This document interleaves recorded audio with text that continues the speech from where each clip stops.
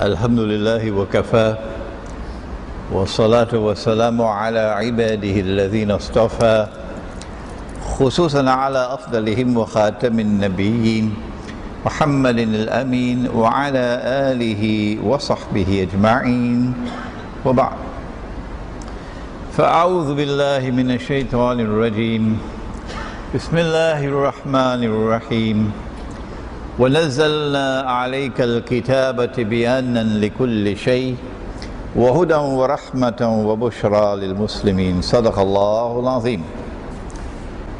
Brother Chairman, respected Imam, brothers and sisters,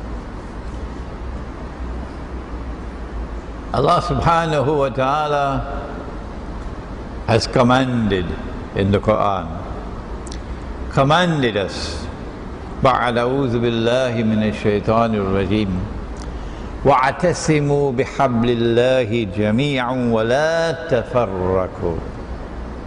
Hold on, all of you,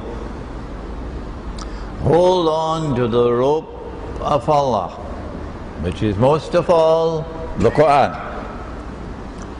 Hold on to the rope of Allah and do not be disunited.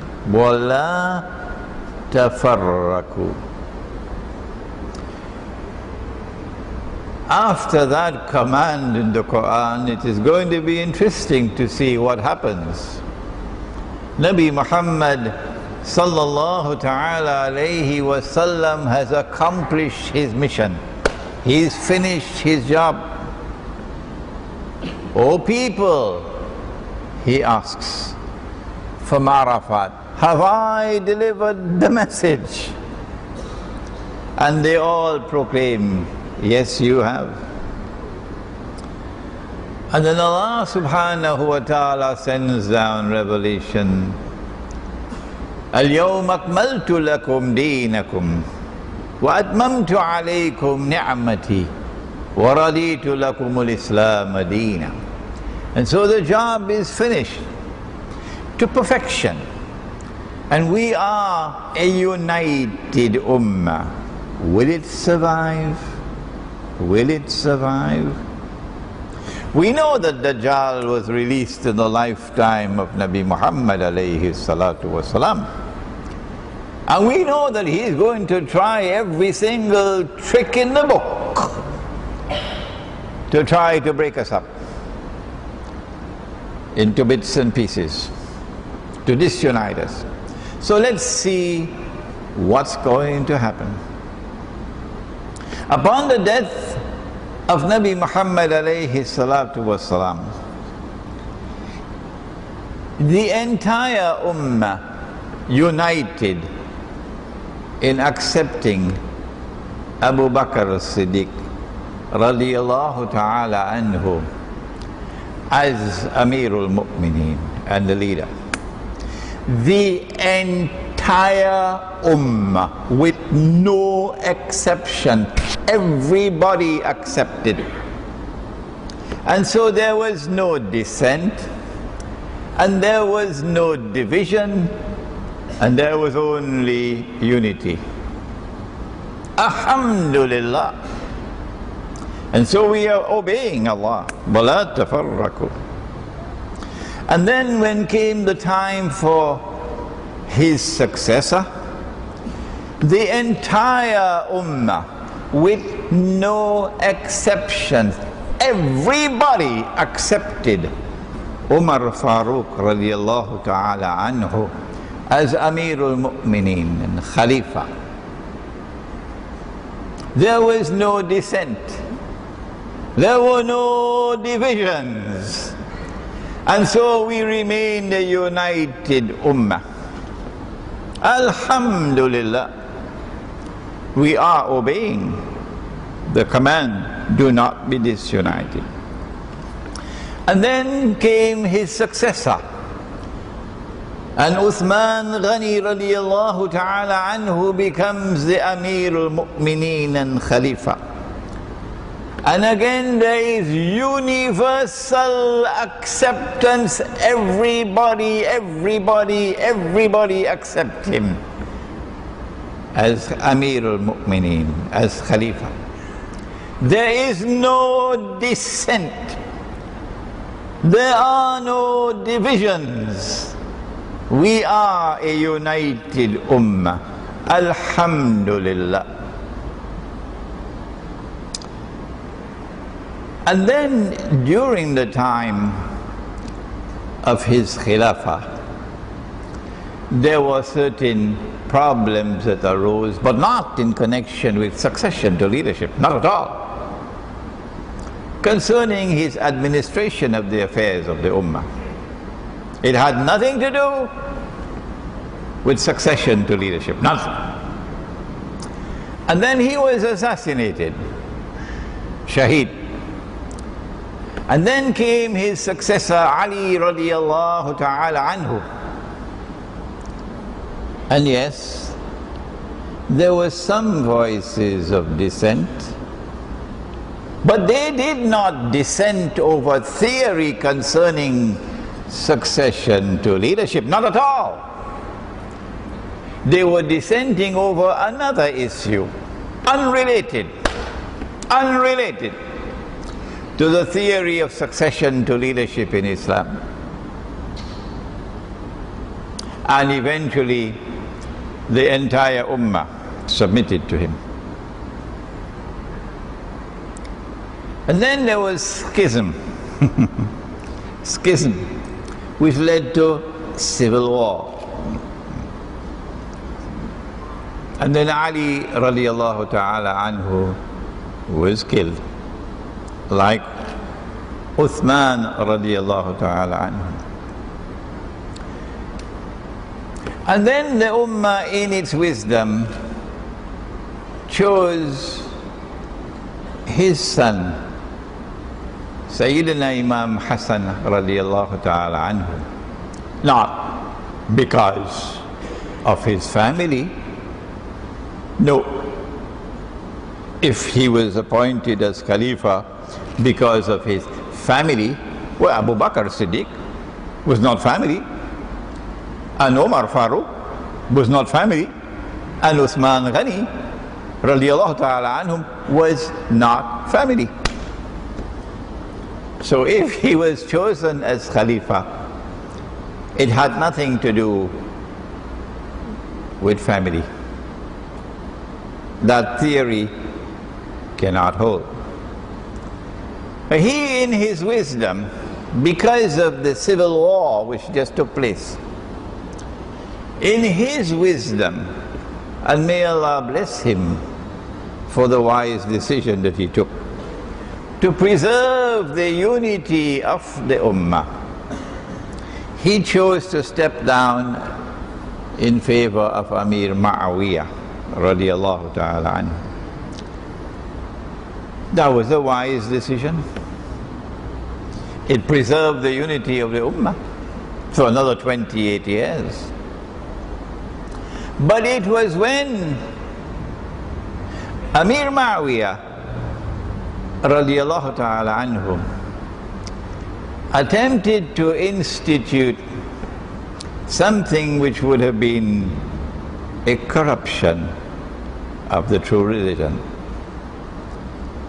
in enforcing the bay'ah in favor of his son Yazid,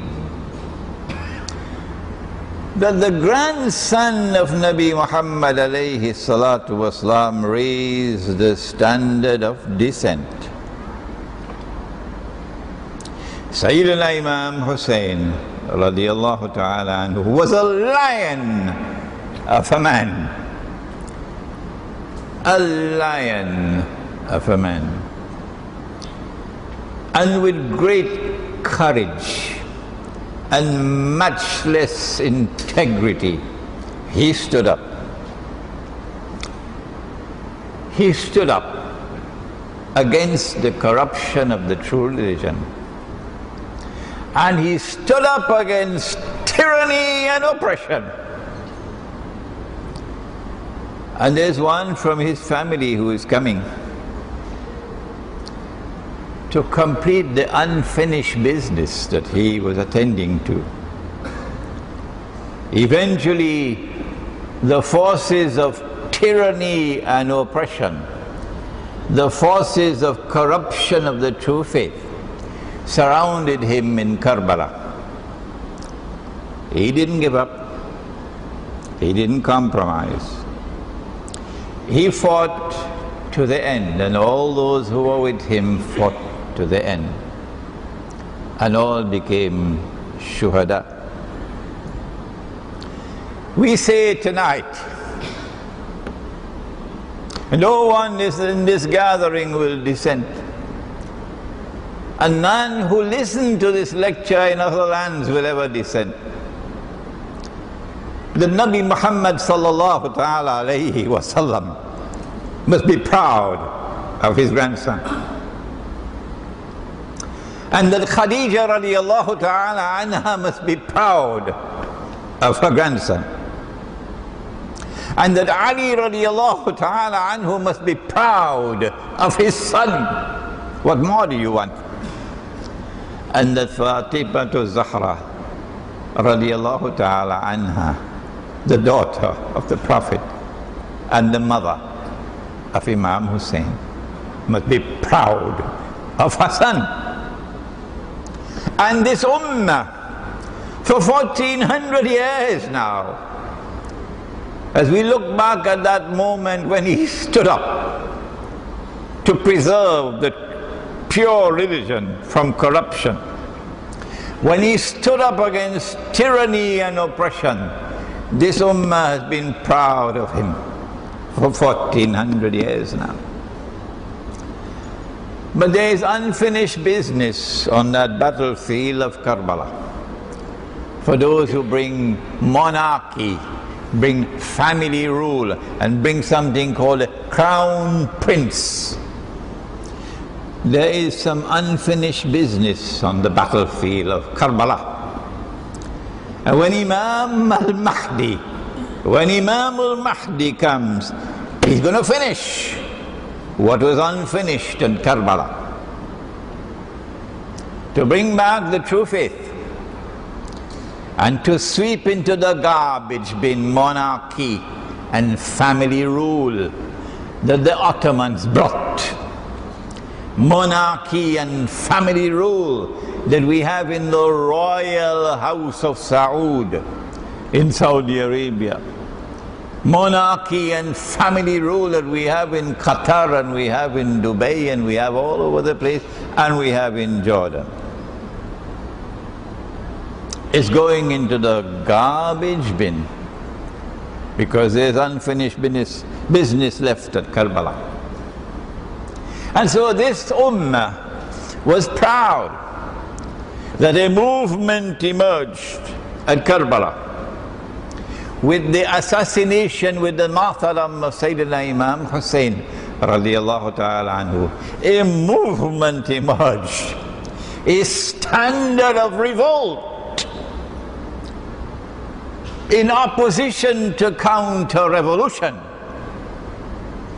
a standard of revolt to preserve the true faith from corruption, a standard of revolt that the head which bows in worship before Allah will not bow before tyranny and oppression. What a wonderful day that was.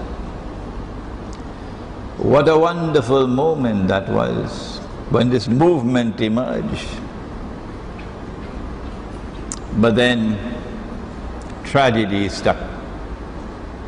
This movement was never intended to disunite the Ummah. This was never intended to be a sectarian movement. No. It is my opinion, and when I give my opinion, you know, please never accept it. Never accept my opinion unless you are convinced that it is correct.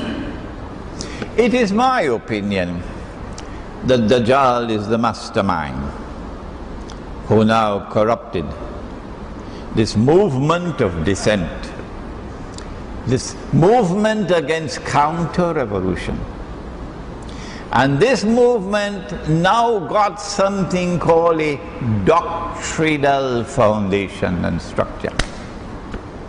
A strange one. What is it? It said that the entire ummah of Muhammad alayhi salatu wasalam, without exception, were all misguided when they accepted Abu Bakr as-Siddiq radiyallahu ta'ala anhu as Amir al-Mu'mineen. That's strange. And we're going to come back to that. That the entire ummah of Muhammad alayhi salatu wasalam was mistaken and misguided when they accepted Abu Umar Farooq as Amir al-Mu'mineen radiyallahu ta'ala anhu, and Uthman Ghani radiyallahu ta'ala anhu as Amir al-Mu'mineen. This same movement of revolutionary dissent against corruption of the faith now tells us that no, it is Allah who decides who rules over this ummah. And in another word, that it is Muhammad sallallahu ta'ala alayhi wasallam who appointed in his lifetime, appointed his cousin as his successor, Ali radiyallahu ta'ala anhu. And so succession to rule in Islam is by divine order restricted to the family of the Prophet sallallahu ta'ala alayhi wasallam. Family rule. Family rule. Imam Hosein radiallahu ta'ala anhu stood up at Karbala against family rule. And the head which bowed in worship before Allah refused to bow before family rule. And so now we have the beginnings of a sectarian movement.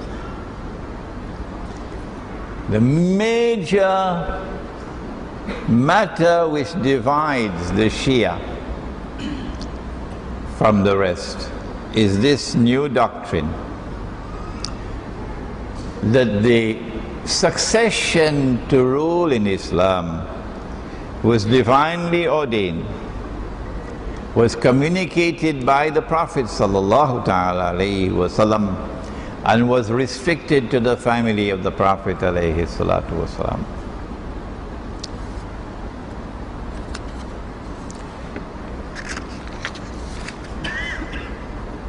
When Imam al-Mahdi comes, of course, then everything is going to be cleared up. And there will be no misunderstandings anymore. But even before he comes, it is possible for this lecture to address the subject. What is the truth? Those who chose to believe in this new doctrine, this strange new doctrine, that succession to rule in Islam is divinely ordained and was communicated by the Prophet ﷺ to be restricted to his family, they came to be known as Shia, because they now constituted the first sectarian movement. What a tragedy, what a tragedy. That this movement which stood up against corruption, stood up against tyranny and oppression with matchless courage and matchless integrity, should now be taken for a ride. What a tragedy. If this speaker is correct, and of course those who held to the position that the Ummah was correct when they appointed Abu Bakr Siddiq and Umar Farooq and Uthman Ghani as Khulafa, that they were correct. These now came to be known as Sunni. The term Sunni is used in this lecture to refer to those. This doesn't have any doctrinal beliefs in it here.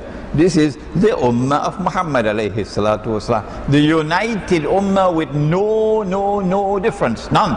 Everybody hold on to this view. These are called Sunni now.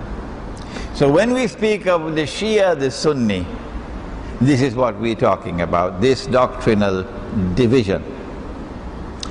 If this speaker is correct, that the mastermind who took them for a ride was Dajjal, we now must ask the question, why did he do it? What is his scheme? What is his plan? And my answer is that his ultimate plan is to use this division in the Ummah to his advantage in AkhirZaman, and that his plan is about to unfold. In fact, it is already unfolding. That his plan is to bring about civil war between Shia and Sunni. That's his plan. The Sunnis may not be aware of it, the Shia may not be aware of it, but I am aware of it. Why does he want to bring about civil war? Number one, at a time when the Zionists are waging war on Islam, particularly since 9/11, and they're doing it so that Dajjal may be able to move from stage 2 to stage 3. This book, Jerusalem in the Quran, explains the subject. Some of you have read the book. We have it in Bahasa as well. But don't tell me you bought it, said, but Sheikh, I didn't get the time to read it as yet. Because the events are unfolding now, which is there in this book 10 years ago. He wants to bring about a change in the rulership of the world. That the United States of America must be brought down, so that Israel will replace the United States as the next ruling state in the world. And so a day which is like a month will come to an end. If you find this language strange, it's because you have not read this book. And a day which is like a week will now commence. And during the time of a day like a week, the world which had experienced Pax Britannica and then Pax Americana, but of course there's no Pax, it's only deceit and war, will now experience Pax Judaica, the rule of Israel. In order for Israel to rule the world, and for Dajjal to eventually emerge in curly hair, meaning the curls coming down on the side, not curly hair on top, and standing up in Jerusalem and declaring, I am the Messiah, which is probably about 20-25 years from now. When I give opinion, I can be wrong, you know that. In order for Israel to rule the world, Israel has to rule over the Arabs. We spoke about that last night. And this booklet, where is it? Here we are. Medina returns to center stage in AkhirZaman. This was my topic last night in Subang Jaya. And we have this book in Bahasa, and we have this book in Bahasa, outside. Israel has to impose its political and economic dominion over the Arabs as a preliminary to ruling over the world. Secondly, Israel has to impose her political and economic dominion over the Muslims, the entire world of Islam. And so Israel will have to wage war. We know for certain that one of the wars that Israel is going to wage is on Egypt. Oh yes.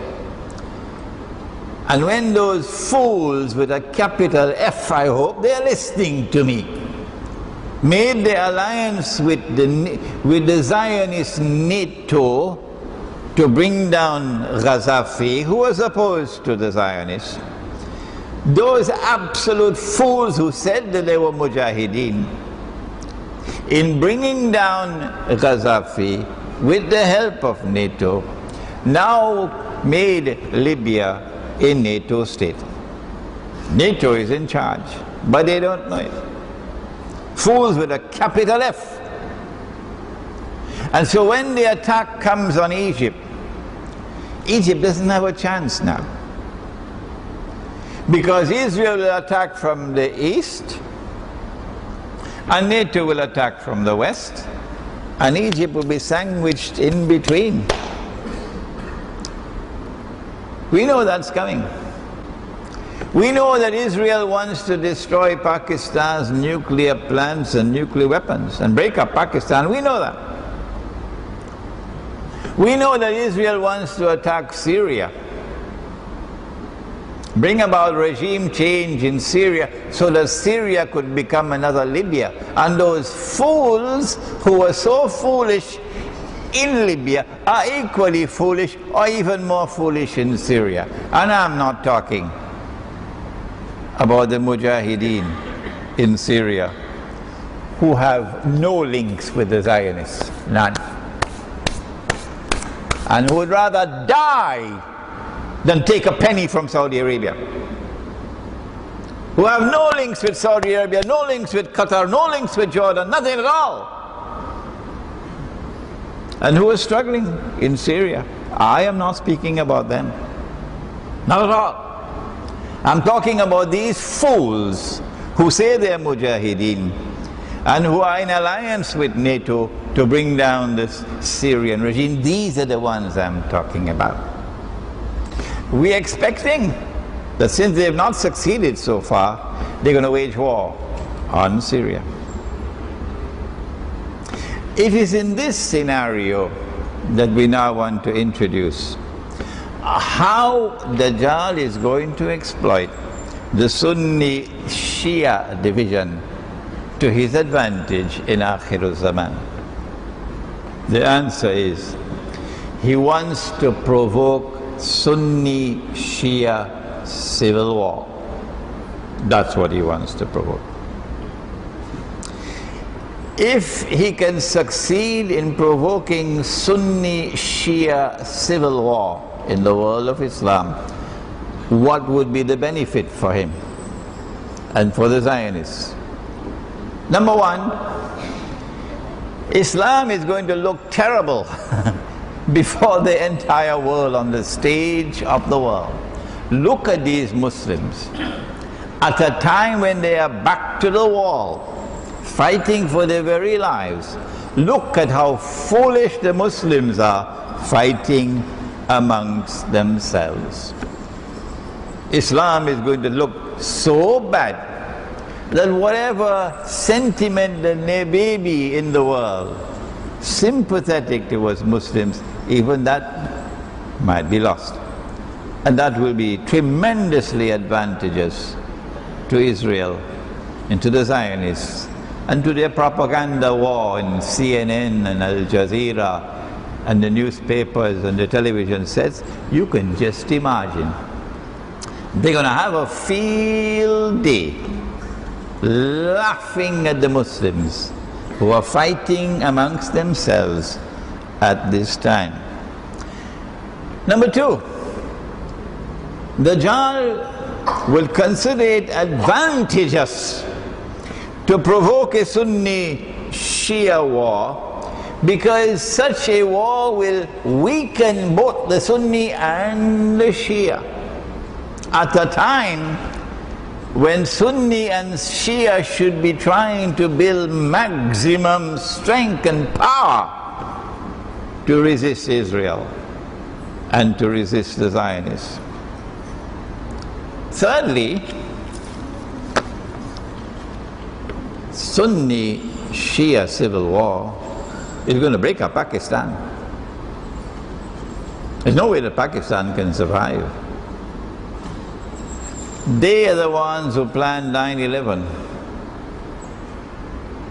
And one of the reasons why they planned 9/11 is to be able to get a base in Afghanistan from which to target Pakistan, to attack Pakistan, to destroy Pakistan's nuclear plants and nuclear weapons, and break up Pakistan into bits and pieces. They've not been able to do it for 10 years. Even though they had the presidency in their camp, a man named Pervez Musharraf, before he left, the Pakistanis were calling him Dog Musharraf. For 10 years, and this is to the credit of the Pakistani people, that they've not been able to do it as yet. They are actually waiting for civil war. The reason why they have all the drones killing the Pakistani people and even killing the Pakistani soldiers is because they were hoping to provoke civil war in the Pakistan armed forces. But it has not happened so far, because the Pakistanis knew what they wanted and have denied it. But if they succeed in provoking Shia Sunni civil war in the world of Islam, goodbye Pakistan.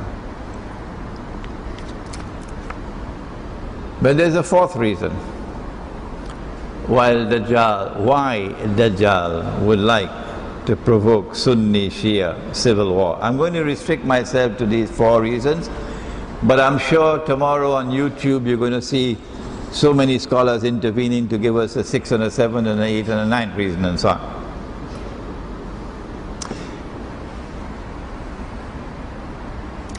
Iran is the Shia country par excellence.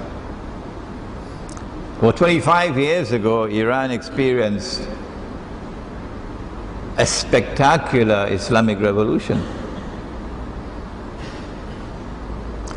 I am a student of international relations,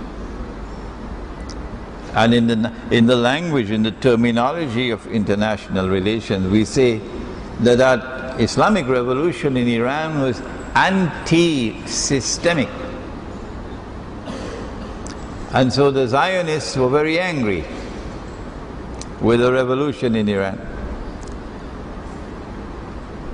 It not only threatened the Zionists, it also threatened the family kings and royal houses, because the Islamic revolution in Iran denounced monarchies among the Arabs, denounced it. The Islamic revolution in Iran also had problems for the Soviet Union, who felt threatened. And as a consequence of the revolution in Iran, the Soviet Union intervened in Afghanistan in December 1979, if I am not wrong. The revolution in Iran has produced a government which has consistently for these last 25 years opposed the Zionists. That's not what they want. Dajjal doesn't want that. Sunni Shia civil war in Islam, in my opinion, is going to facilitate the effort for regime change in Iran. And so that a regime in Iran which is standing up against Israel and standing up against all the clients of Israel in Saudi Arabia and Qatar and what have you, would be removed. And a new regime would come which will be more authentically Shia, sectarian Shia, and with which Israel might be able to make a deal. That is the biggest advantage of all. Is it possible for us to do something to prevent Sunni Shia civil war in the world of Islam? The Ottomans have already contributed a lot. The Ottoman, you know, the monarchy, for 600 years, they waged war against the Shia. So Sunni Shia warfare to fan the flames of hatred. And today the drum beating is taking place. When I use the term Protestant Islam, by now you all know what I mean by Protestant Islam. A version of Islam with a methodology which says the religion is restricted to simply texts, the text of the Quran, the text of the Hadith, devoid of the spiritual heart, devoid of nur, devoid of firasatul mu'min, devoid of a capacity to see with the nur of Allah. That Protestant Islam declares that only Allah and His Messenger and the Aslaf have the authority to interpret the Quran and to interpret the Hadith. That's their position, and I'm not speaking derogatorily about them. No. I'm not ridiculing them. No. I'm not disrespecting them. I'm not waging war on them. No. It is this Protestant Islam which is now beating the drums furiously against the Shia. Taken for a ride by Dajjal, who wants to foment Shia-Sunni civil war.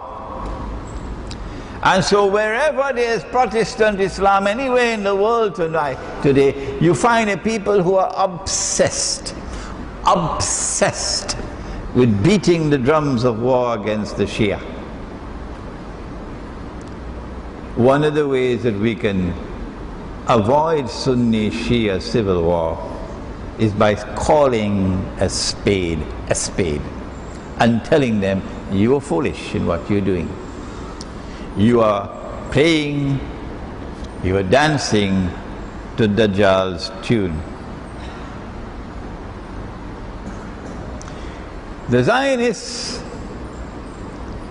have been creating a Shia crescent by attacking Iraq and then bringing about regime change in Iraq with elections while the Americans are in control of Iraq, and you have elections, and by some magic wand, abracadabra, that becomes halal. A halal government emerges in election. That's foolish. And now a Shia government replaces the Sunni government in Iraq. And we see the crescent being created by the Zionists to try to present to the world an image of Shia Islam on the ascendancy and Sunni Islam being encircled. This is not by accident. This is intended to facilitate the brainwashing that is necessary for a Sunni Shia civil war to take place. So we need not only to silence those people by calling a spade, the drum beaters, but we also need political analysis from the member. We need the ulama who will have the knowledge and the insight to be able to understand what is happening in the world of politics today, in order that the ulama might play a role in preventing Sunni Shia civil war from taking place. Because if it does take place, that's it. We will suffer and suffer tremendously. What can we do to prevent Sunni Shia civil war in Islam, which is Dajjal's plan, and which, if it does occur, will bring catastrophe after catastrophe on this ummah. Pakistan won't survive. I said, number one, call a spade a spade. The same foolish behavior, same foolish conduct which led to Libya now becoming a Zionist state. The same foolish conduct which could lead to Syria becoming another Zionist state. That is the same foolish conduct which is now beating the drums of war against the Shia, Protestant Islam. Call a spade a spade. Let the Ummah call a spade as part of the effort to try to save this Ummah from civil war. I said there's a role for the ulama and the khatib from the mimbar, that the ulama must acquire that political knowledge and insight to understand what is happening in the world today. An alim is supposed to be someone outstanding. إِنَّمَا يَخْشَى اللَّهَ مِنْ عِبَادِهِ الْعُلَمَاءُ الْعُلَمَاءُ وَرَثَةُ الْأَنْبِيَاءِ. So the ulama, if they are ulama, must have political knowledge and political insight into what's happening in the world today. And they must stand up on the mimbar and explain to the people, so that as a result of what is taking place on the mimbar, we might be able to save the world of Islam from civil war. And finally, there is a role that every single Muslim must play. Wherever in the world you are, whatever the smallest effort that you can make, do make it, to try to prevent that civil war from taking place. Now, let us turn to a more serious part of the subject. We said, but that's a strange view, isn't it? That the entire ummah, all Muslims, without a single exception, were all wrong, all misguided when they appointed and accepted Abu Bakr as-Siddiq as Amirul Mu'mineen and Khalifa. What a strange belief! That Allah subhanahu wa ta'ala is the one who appoints leadership, and Nabi Muhammad alayhi salatu wasalam communicated the leadership is restricted to his family, and it commences with Ali radiallahu ta'ala anhu. How do we deal with this doctrinal division now? The Quran tells us, فَإِن تَنَعْزَاتُمْ فِي شَيْءٍ فَرُدُّوهُ إِلَى اللَّهِ وَرَسُولِهِ. If you are in a state of division, dissent on a certain matter, then take that matter before Allah and His Messenger for a resolution of the matter. Meaning, take it to the Quran. And only after you have taken it to the Quran, only then do you take it to the Prophet ﷺ, because the Quran comes first. The Quran is the word of Allah. So we say, in order to resolve, or to at least try to resolve this issue, and I know that there are many Shia who will be listening to this lecture, we say it must be taken to the Quran for resolution.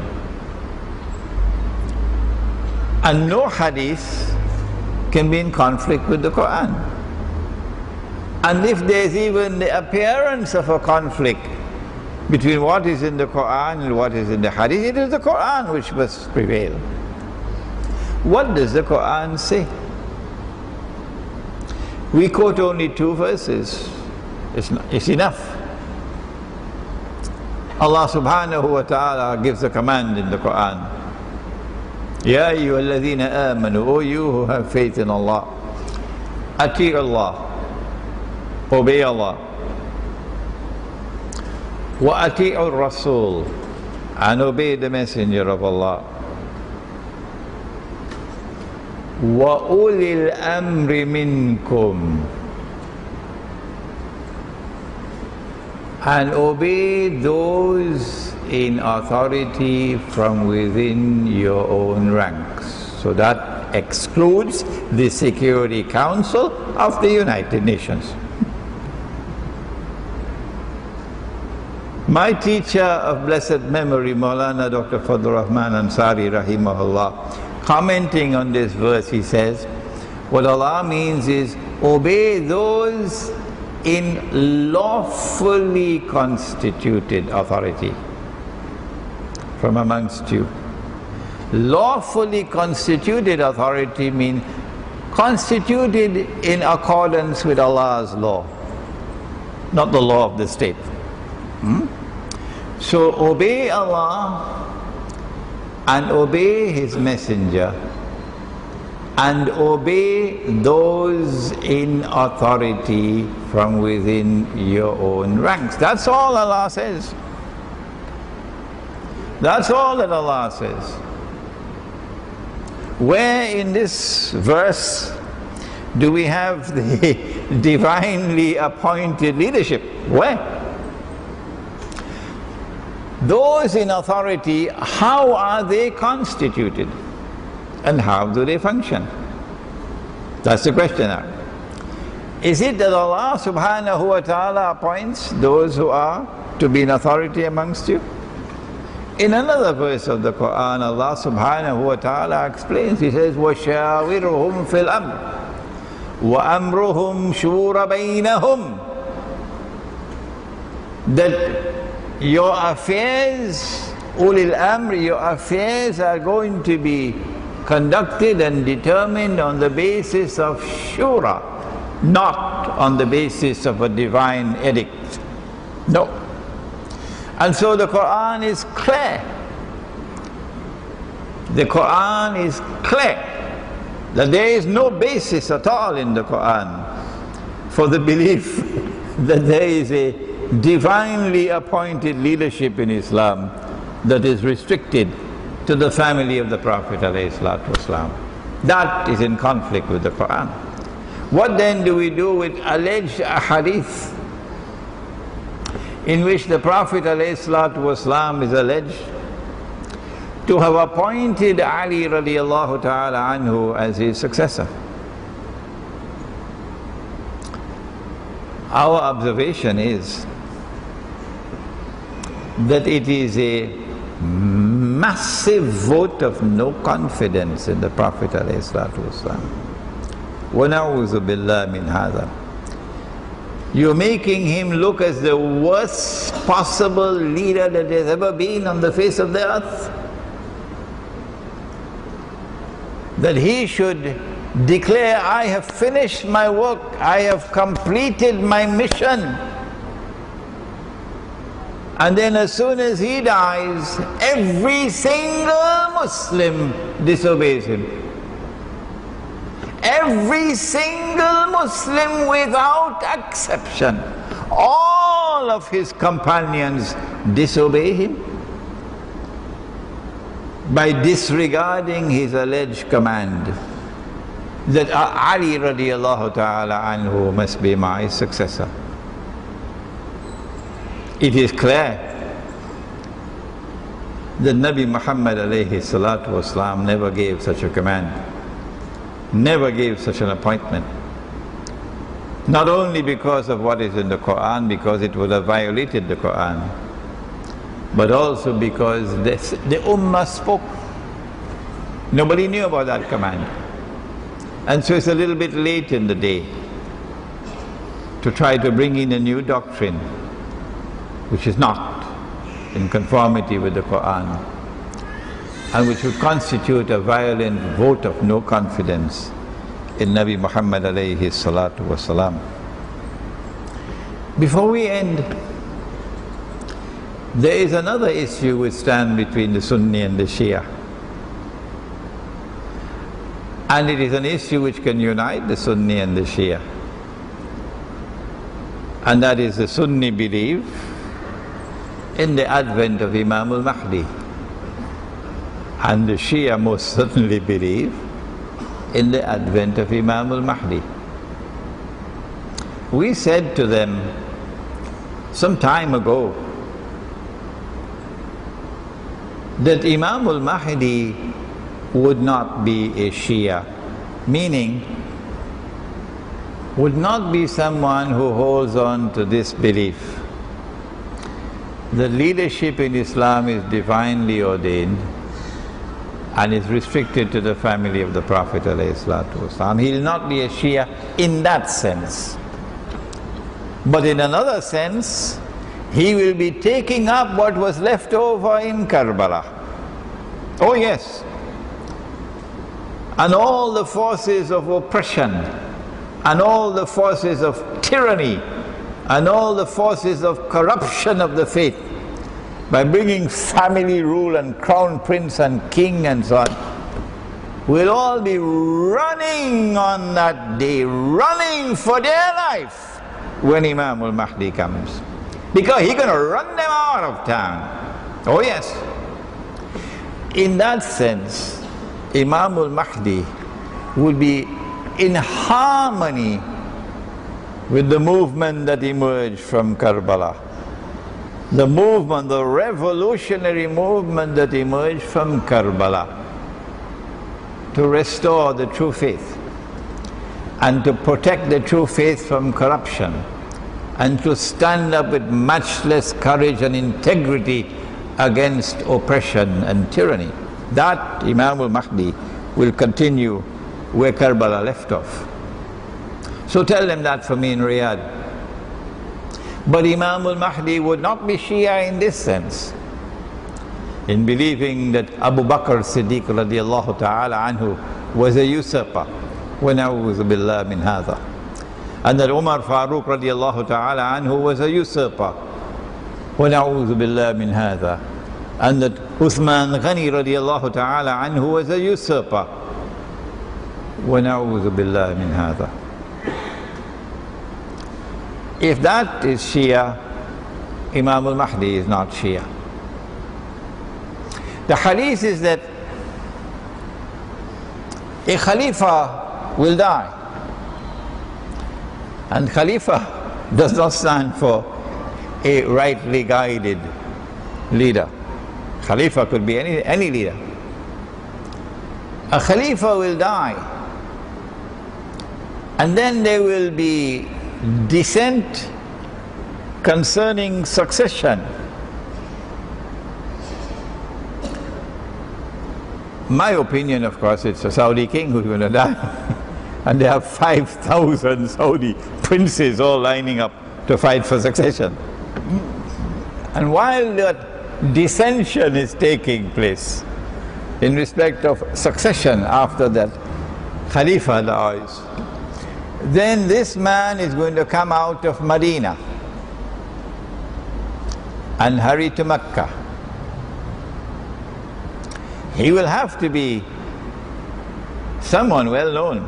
Of course, he's an Arab, not an Indonesian. He speaks Arabic, not Bahasa Indonesia.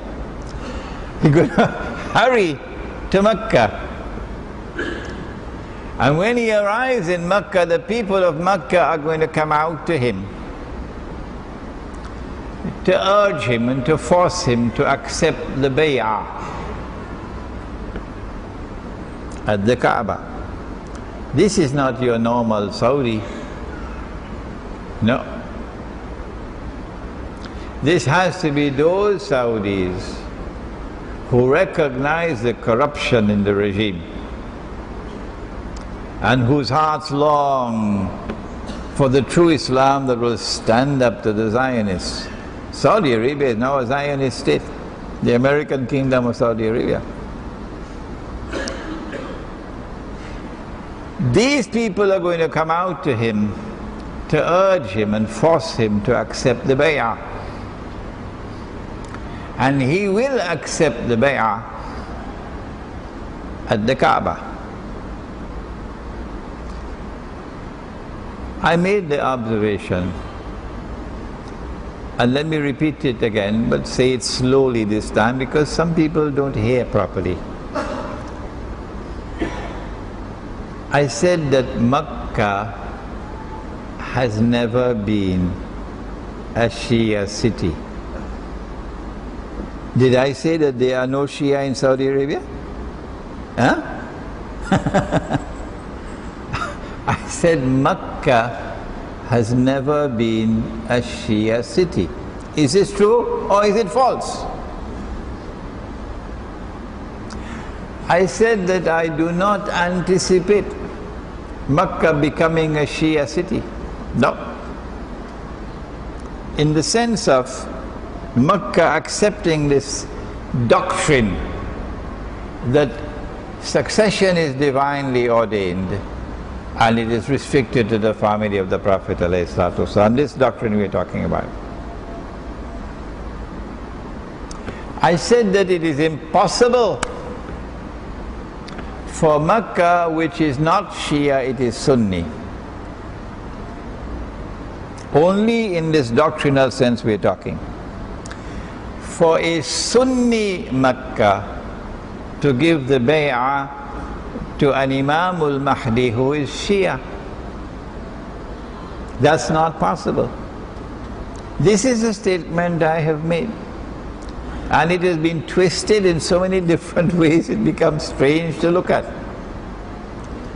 I gave this as my part of my argument that Imam al-Mahdi would not be Shia.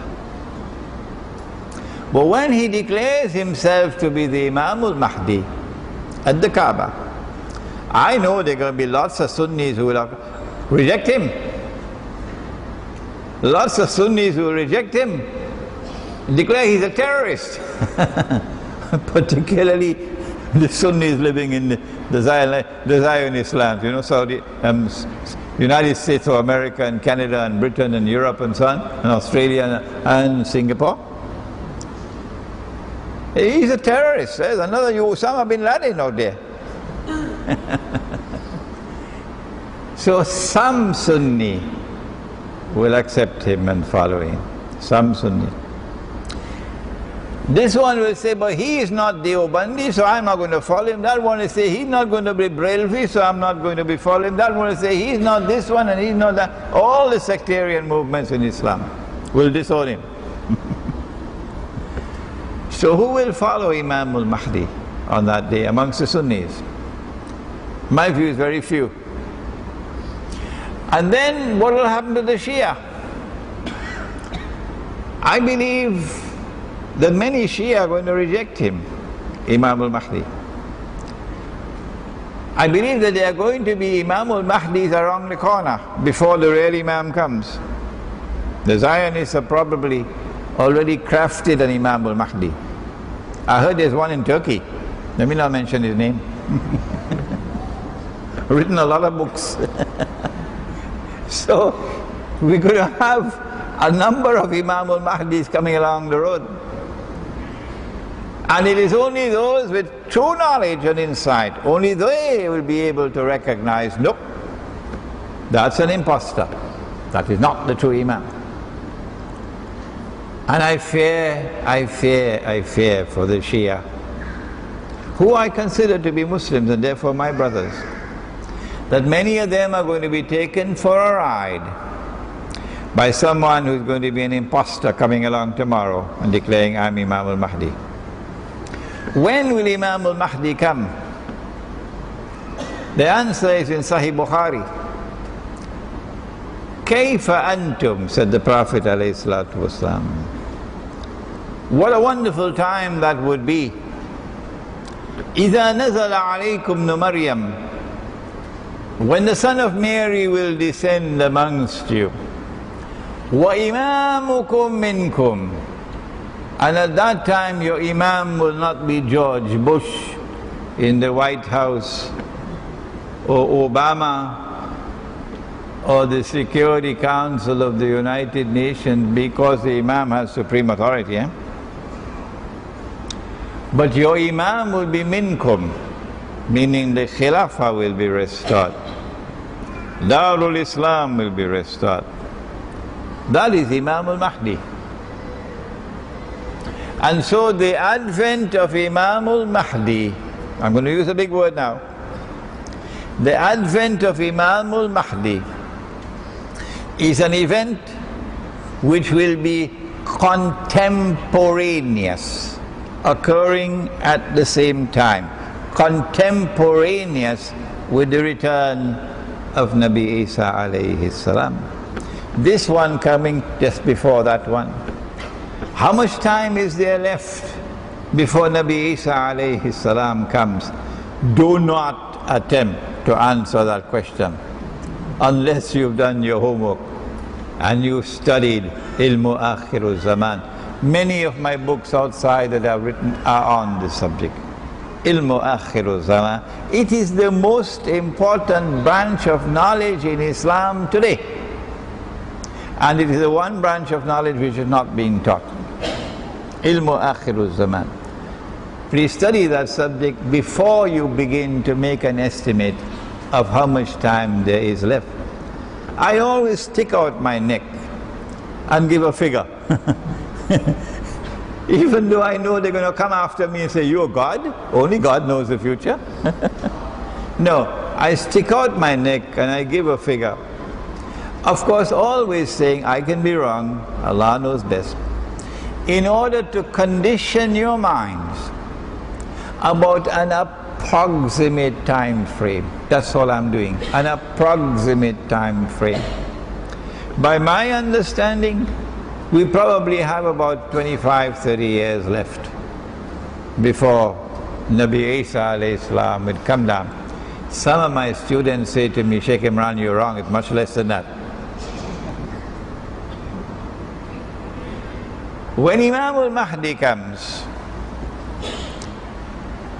and he proclaims himself Mahdi at the Kaaba,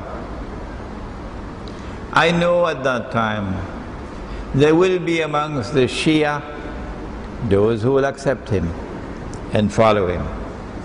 And there will be amongst the Sunni those who will accept him and those who will follow him. And at that time we will not be Shia and Sunni anymore. We would have restored the united Ummah that Muhammad alayhi salatu wasalam left. And I want to end the lecture tonight by saying that if that is what is going to come tomorrow, you should make the effort from today. Don't consider all the Shia to be the same, and don't consider all the Sunni to be the same. There are those whose Qibla is in Washington. So do not allow your mind to be corrupted, and reach out amongst the Shia for those who will unite into one solidarity in fighting a common battle against a common enemy, with the prayer that Allah subhanahu wa ta'ala will unite us on that day when Imam al-Mahdi returns. رَبَّنَا تَقَبَّلْ مِنَّا إِنَّكَ أَنْتَ السَّمِيعُ الْعَلِيمُ وَتُبْ عَلَيْنَا يَا مَوْلَانَا إِنَّكَ أَنْتَ التَّوَّابُ الرَّحِيمُ بِرَحْمَتِكَ يَا أَرْحَمَ الرَّاحِمِينَ آمين.